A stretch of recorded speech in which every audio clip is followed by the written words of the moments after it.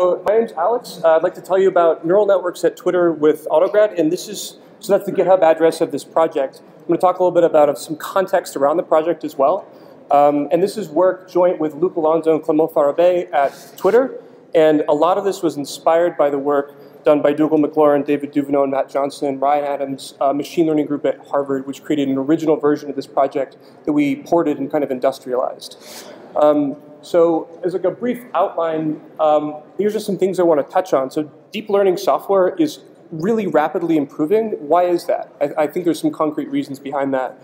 And I want to tell you about Autograd, which is a project that turns numeric code, so just regular code that looks like NumPy, into trainable machine learning models, right? So this is something that uses something called automatic differentiation, and it's a very opinionated implementation of it. And this is kind of the yin to probabilistic programming's yang. So it's really a very complementary technique. So while probabilistic programming might not be appropriate for images of cats and kind of incendiary politics on Twitter, neural networks, are actually pretty good models of cats and incendiary politics on Twitter. I think Autograd and other deep learning packages like TensorFlow are really at the frontier of building new libraries for deep learning, but we're really not done. And I kind of want to speculate a little bit about where we might be going. So the state of software in deep learning, there's really an explosion of tooling in this deep learning space. And I think that this is because there's very excellent sharing practices in the research community. So as soon as a paper is published, you'll almost always be able to find code implementing that paper, which is pretty outstanding and unique in terms of scientific fields. And the industrial community is also very active and involved as well. And actually these communities the lines are blurring. Industrial and academia are really overlapping pretty substantially. And these software packages are becoming much faster and more flexible. And the speed, I think, is from the involvement of industry. And I think the flexibility is most seen in terms of the diversity of models that you can easily write. You can write very complicated stuff in modern deep learning packages that really were impossible to do 5 or 6 years ago, or very, very difficult to do 5 or 6 years ago. And all of this lives on top of some abstractions that we really no longer think about, but are worth mentioning because I think the parallels are interesting. So all machine learning lives on top of stable numeric linear algebra abstractions that we haven't thought about for about 20 years. Right? So with Fortran in the late 50s, the idea of an array was birthed from nothing, and now we assume that we have arrays on computers. And then later on down the line, we figured out the right abstractions for expressing linear algebra on the computer with BLAS and LIMPAC and LAPAC. And we don't really think about those things very often anymore, and I think that's good. And then further on down the line, the space of common subroutines we didn't really have to think about was increased with environments like MATLAB and NumPy. So these are all things that we should take for granted to stay sane. And the effect of these abstractions getting better and better and better is that over about a 60-year period, numerical computation went from something that was only available to experts to something that was available to trained and interested professionals, journeymen. They were just trying to do their job in aerospace or in oil exploration. And now hobbyists can meaningfully participate in anything that involves linear algebra on the computer. And this was a very, very long process, but we're now to the point where if you want to multiply a matrix by a vector, you don't have to spend 3 months getting that to work. It's almost a silly idea to think about that ever being hard, but it was. I think the same is happening in machine learning, and we're seeing this happen at a much earlier stage than the way it is for numerical linear algebra. So I think we're in a third wave of deep learning software, where the first wave for experts only was do it yourself. You might have written it in MATLAB. You might have written the gradients for your neural network by hand. It's error prone, it's very, very difficult, and I think we're completely past that point now. And the second wave, where interested professionals could take a model like a convolutional neural network and figure out how to get it to work for their particular task in industry. And I think that's something that's been largely solved with packages like CUDA-CompNet and Caffe and Theano. And internally, these packages use machine learning algorithms like backpropagation to train their models, but the user doesn't see any of that. It means that there's no modularity. So if you want to do something slightly different, good luck, right? I also think we're past this phase. I think we're entering a phase where hobbyists can meaningfully participate in deep learning research. And the level of modularity that's now exposed to people that want to build these types of models is much more fine-grained. So you can actually work with different neural network layers and compose them and actually some more basic linear algebra operations.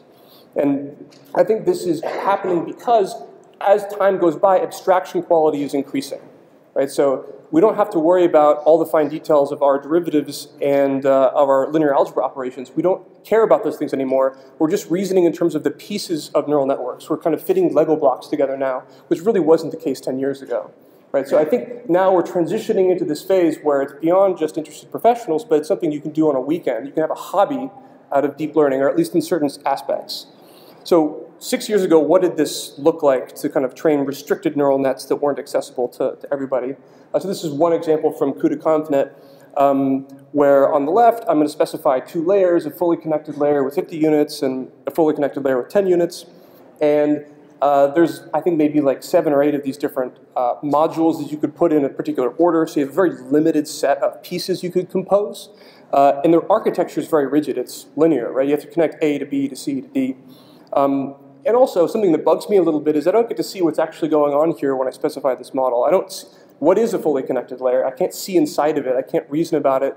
And most importantly, if something's wrong, I can't figure out what that is to fix it. Right? And also, how the model is trained on data is completely hidden. You just have no access to that. So, and I want to show you what this looks like today with our package called Autograd. And this is in Lua. And we use a numeric library called Torch, which is just equivalent to NumPy if you're not familiar with it. All we do is we import Autograd. And then this is the entirety of a 2-layer neural network. So if you've never seen the internals of a neural network, this is it. This is a simple one, but you now can go home and write your own neural network. And so that's the first function there, predict, is just multiplying the inputs by a weight matrix and adding a bias, and you're going to do that again. And then use you're going to spit out probabilities of classes. And then we'll define our loss function, which is a way for us to compare how good our prediction is relative to an actual ground truth label. And then the last line there is the entirety of the API of Autograd. This is really the only way to interact with this software package. It's a higher order function where you say, I have a function loss, and I would like to get the gradients of the loss with respect to the parameters. So give me a new function that instead of spitting out my loss, spits out tensors that are the same size as my parameters, but include the gradients. So that's literally the entire API. But I'm not showing you how it's trained, but just a little bit more code to actually train this neural network. Right? So I've just added a couple lines here where I'll iterate over an imaginary data set. I'll actually call this gradient function that I've had Autograd compute for me. And then I'll loop over my parameters and just, with some small learning rate, update my parameters with my gradients. So this is the entirety of a neural network. And the content of predict and loss can be any differentiable expression. So imagine being able to write down any numeric expression that ends up with a with a number at the end being returned. You can train that model with Autograd. So it's a language that lives on top of a numeric library, Torch, but looks exactly like it. Right? So you just write your numeric code, and you automatically that becomes a learnable machine learning model. So what's actually happening behind the scenes? So we have some expressions, say sum of w times x plus b. We're just multiplying a matrix and vector, adding a vector, and then figuring out how close it is to some other vector y. So what we're doing implicitly behind the scenes is building this computational graph. That's kind of what Autograd is keeping in its head as each of those expressions is evaluated. And what Autograd is doing this actually at runtime. So there's 0 compile time, which is in pretty stark contrast to other packages like Theano. So this will just run immediately. So what Theano and TensorFlow actually ask you to do is not, it doesn't discover this computational graph as you run your code. It asks you, those libraries will ask you to specify the whole thing ahead of time, which can actually be cumbersome in some cases that I'll highlight later. And then other libraries like scikit-learn, you actually don't get to specify your compute graph at all. There's a family of models that you can pick from, but you can't compose them in an interesting way. So this is great for actually evaluating, some particular green square loss at the end, but how are we actually learning anything here? Like, we have to update W and we have to update B in order to say we've learned a neural network. And the way Autograd does that is using something called automatic differentiation. And just like probabilistic programming is probably the abstraction for a large set of machine learning models that deal with probability distributions in a particular formulation, automatic differentiation is the abstraction for gradient-based machine learning. goes under many different names like backpropagation or the chain rule of calculus or reverse mode autodiff, but it really is like the essence of how you train gradient-based models in machine learning. The way it works is just like in a numeric library where you define and memorize some functions like multiply and sum, and a whole host of those forms your numeric package like NumPy or Torch. With automatic differentiation, you augment those functions with some pairs. Right? So if I have some one argument function sum, I'm going to define one extra function that's the partial derivative of sum with respect to its arguments. And what that means practically is I have some way of updating the arguments with respect to the output if I so choose to do that. With multiply, because I have two arguments, a times b, I will have two different partial derivatives that I'll have to define. And I'll just write those down in code, and the user will never have to know about them. And then I'll be able to update both of those arguments of multiply. And then you can compose these things down an entire compute graph by just adding the gradients as you walk up the tree to figure out what the graph is, and you walk back down the tree, which is to figure out how to update the inputs with respect to the output. So that's automatic differentiation in a nutshell. But the way that different libraries implement this and the granularity of these partial derivatives is really what distinguishes them. So kind of in the old days, in quotes, you might only expose a whole model. Right? So you might only have your level of modularity be a convolutional neural network, a feed-forward neural network, and that's all the pieces you get to play with. And then kind of the next wave of deep learning software lets you play with entire layers. So you could compose these layers that actually themselves are composed of operations inside of them. Kind of where we are today is that the pieces you get to play with are the most fundamental kind of operations you would do with data on a computer. And this is how Autograd and TensorFlow work. And the reason why there's these modularities is which partial derivatives did the developers choose to actually implement and expose to the user. And that's kind of the essence of the difference between a lot of these different libraries. So just as an aside, what automatic differentiation is not, it is not symbolic differentiation. So it's not something like Mathematica where you write down an expression and it derives that expression for you in the same symbolic format. And it's not numeric differentiation where you perturb the inputs of a function and see how that changes the outputs. Right? So it's a different technology and lets you get analytically correct derivatives for your models without having to have a whole bunch of kind of symbolic rules. So with this technology in hand, this automatic differentiation and an implementation of it in a particular language, we really don't want to have any limits on the models that we can write. So we don't want to be constricted to one style. And the reason is sometimes a whole model is actually a good abstraction. Sometimes I want to use just a neural network and be done with it. Or sometimes a layer is a good model because I've spent a lot of time making one layer really fast, like a convolution. And engineers at NVIDIA spend large fractions of a year making that one operation fast. I want to take advantage of that and not rewrite it. But other times, I want to do something weird that nobody's ever written down before. So I want to use add and multiply and sine and cosine to compose something new and actually create a new model. So we should be able to mix these styles. And so with Autograd, you actually can mix these styles in a really natural way. So with the most granular approach, I'm just going to show you a multi-layer perceptron of feed-forward neural network in 3 different styles. And I think you'll be able to interpolate how you can actually mix these with each other. So in this, in the most granular approach, I'm going to define each and every single one of my parameters and initialize them properly at the top. And then when I define my neural network, I'm going to use add and multiply operations and tanh operations to actually do my computation. So I'm using Torch at its most granular level to actually define what computation I do. And then I'll use some built-in utilities that are kind of shortcuts for Torch operations like log softmax and log multinomial loss to actually define my loss on my neural network. It's just the most granular way. But there's a package that came before Autograd called Torch NN, which is the neural network package that has a lot of use in the community. And people have done a lot of work building a ton of different layers. We might want to reuse that work. And we can do that in Autograd as well. And we've built in an API to NN where you can just use any module that was defined by them in Autograd. So Autograd in this case kind of acts as a glue for a lot of other people's really great work. And you can glue layers together in a much more flexible way. If anybody's familiar with the Lua deep learning ecosystem, there's another package called NN Graph, which also serves as glue. And Autograd is kind of superior to it, and it's like a full replacement for it if that's all that you need. So we'll define all the different nodes that we want to compose, and then in our neural network function, we'll just call the nonlinearity on the linear layer, do that again and again, and then make a prediction and calculate our loss. And Autograd will work just fine with that as well. And at the most granular level, we've defined about 7 or 8 different kind of whole models that you can just take off the shelf and say, I want a neural network. You just plug it in, and then you have a whole neural network in 3 lines in a function.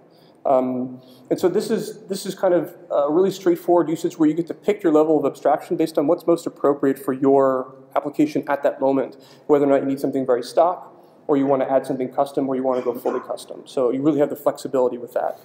And at Twitter, we really exploit that in a pretty substantial way. But Autograd goes beyond that, and I want to show you some of the kind of cooler features that really don't exist in any other library. So there's extreme flexibility, and this is because of the characteristic that Autograd doesn't build its compute graph until you actually run your code. Right? So in packages like Theano and TensorFlow, if you have a loop, you have to have a loop. You declare that you have a loop inside of your compute graph. If you have an if statement, you declare you have an if statement in your compute statement. With Autograd, we just use the language's if statements and for loops, right? So it's very natural to express these more complicated structures.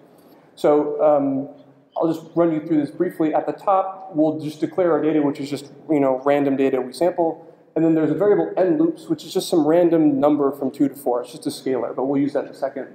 And then those 2 lines that I've left commented, if you uncomment that, this all automatically runs in the GPU for free. You don't have to think about that. And that's a really powerful aspect of Autograd that we inherit from Torch, which has a very strong kind of GPU implementation side to it. So GPU support is kind of something we don't ever think about, we just take advantage of it. And then in our function that we'll differentiate through, we start off with a for loop that uses a variable that we're closing over, right? So closures inside of a function is no problem for us. And that could actually be randomly generated in place. So you could have randomness inside of something you're backpropagating through. And then we'll switch our if statement on the actual, the sum of our weight matrix. So this is a data-dependent if statement inside of our kind of mini neural network that we're using. This is actually pretty exotic in terms of architectures. It can be very difficult to implement or very awkward to implement in kind of other libraries, non-Autograd libraries. And then we'll catalog some data and just store it, and then we'll sum it at the end. And we can just backpropagate right through that. So whatever you can imagine your neural network would look like, Autograd, you can just write it down almost immediately. So to summarize some of the features, you can run on the GPU with 1 line of code change. We have an optimized mode that I haven't talked about, where once we define the compute graph, we'll either cache it for you or we'll make it more efficient with graph rewrite rules, which is some work in progress. We also do memory reuse, so if in the course of a computation you build some temporary array, we can actually use memory that's kind of been declared no longer useful in that computation. So it's actually quite efficient in terms of memory use. We auto-wrap Torch NN, so you get to take advantage of a huge amount of work that's already occurred and just insert it directly into your neural network. And this is my favorite aspect of this, is there's no special DSL. You don't have to learn a new language that sits on top of a language. It's exactly the same as the numeric package before, but silently under the hood, we're actually doing a lot of work for you to make any any differentiable expression something you can actually learn and train. And another aspect that's kind of maybe more important to aficionados is we can do second order and higher derivatives. So this is important in certain cases of optimization where before I said you could take the grad of a function, you can actually take grad of a function, you get the second derivative. And you can do that to infinity. If you want the 80th derivative, you can do that if you so want to. And then something else is we can do array overriding. So if you have a big array of memory and you want to override a row, ordinarily that's a huge no-no in automatic differentiation. We figured out a really cool way for that just to work transparently. And in practice at Twitter Cortex, this library has meant that if we have a crazy idea, we sit down that afternoon, we write it, and then we train that model, and it almost always just works. And debugging gradients just isn't a problem anymore because the gradients are constructed mechanically. So we don't have to worry about this nonsense. It's a huge time saver. And not only does it save us time, it makes us more daring in what we're willing to try. Right? And that's actually a really big, important change for us, is we're willing to entertain much more exotic approaches to problems that sometimes lead to huge benefits. So one example is in a very large image classification problem that we have. Every image at Twitter that's uploaded, we figure out what's in the image, right? So is it a dog, a cat, a stadium, a concert, a person playing guitar alone? We have a huge set of image classes that we keep track of, and they're actually not one-hot classes, they're in a taxonomy. Right? So music might be at the top, and then concert, and then solo, acoustic. So we actually have defined loss functions over a tree, which is something that's very, very difficult to do if you're writing that by hand, but we just wrote that in an afternoon, and it's now in production.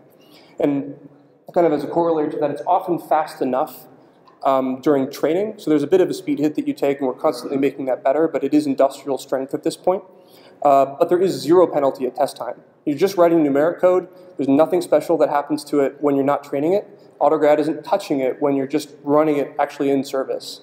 And this is in very, very heavy use of Twitter. I'd say a majority of our deep learning models use Autograd in some form or fashion today. But it's not done. I mean, there's some future directions that I think are really exciting. It's something that I work on personally at Twitter. The main drawback is even in optimized mode, it's not as fast as hand-tuned code. And that's not surprising. I mean, speed requirements is like the hammer that breaks abstractions. Great abstraction barriers are just broken by requirements for speed. But I think there is actually a solution. And that solution is to, instead of emitting LLVM code, or sorry, instead of emitting Lua code, which is what our optimized mode does, I think we can write directly to LLVM. And what this means is I think there's a really good chance of us writing a domain-specific compiler for machine learning. And the tools already exist to do this. There's a wonderful package called Terra by Zach DeVito at Stanford. And it interoperates with Lua, where you can meta-program a system language that emits LLVM from Lua. It's absolutely amazing. We're beginning some work to actually build a compiler for machine learning that lives inside of Autograd, and I'm really excited about that. Another aspect is if your neural network is static, like it doesn't change size across iterations, which is the case for feed-forward neural networks, not the case for recursive neural nets, you don't need to repeatedly infer this computational graph. So right now we cache that, but I think in this case, approaches like TensorFlow and Theano are actually correct, which is just to compile the graph ahead of time, and I think we can actually integrate that into Autograd. If only some parts of the graph vary, like the beginning is static, and then you have a for loop, and then you have something static, why not compile the beginning and the end, and then let the beginning be something that you can infer over time? And this is kind of the equivalent of using a tracing JIT compiler for machine learning, which I think is something that we can do, and we are working on. And then we can make the error messages better. So for future directions for deep learning software, I really think that in the next 3, 4, or 5 years, engineers in the course of solving a problem will write models that today we consider to be absolutely cutting edge and would actually get a publication in a cutting edge machine learning conference. But we'll be doing it by accident because the tools will be so good that we just want to solve our problem and learn to predict something from data, and the tools will allow us to express it however we want.